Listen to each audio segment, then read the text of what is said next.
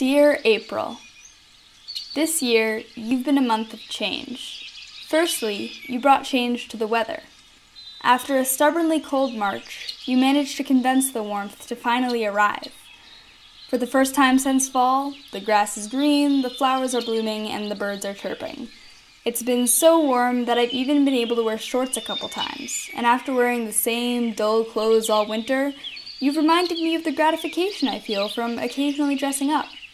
You've also brought change to me physically. In April, I got a good 6 inches of my hair cut off, and after 3 years, I finally had my braces removed. And lastly, you brought change to my perspective on school. Believe it or not, April, I've actually started to enjoy it.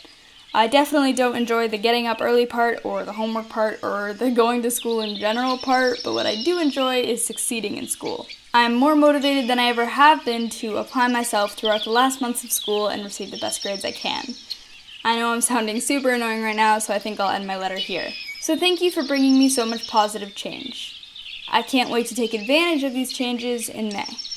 Thank you so much for watching Dear April. My recommended video today is a video called Humans Need Not Apply, and it discusses the possibility of robots taking over in the future. It's very thought-provoking and also very terrifying, so if you have the time, I'd recommend that you go check it out.